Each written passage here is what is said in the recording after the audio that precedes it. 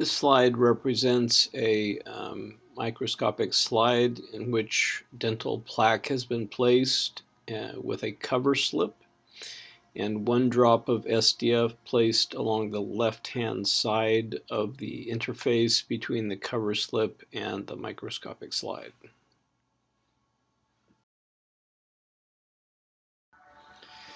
We now have placed the slide in a phase contrast microscope, which is uniquely designed to show motility of bacterial organisms that are very transparent.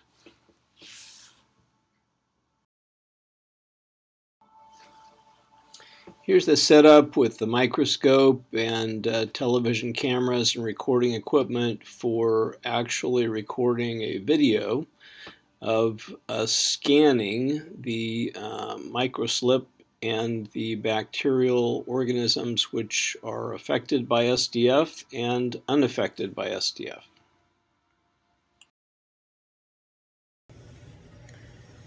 Okay, so we're going to scroll from an area unaffected by SDF to the zone that is affected by SDF, and you'll see the change in motility of the bacteria. So here we are now entering the zone of diffusion of SDF.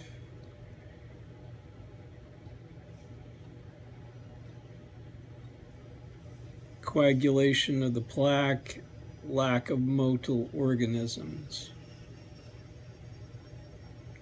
Now let's scan back beyond the zone of diffusion of SDF into an area of active motile organisms.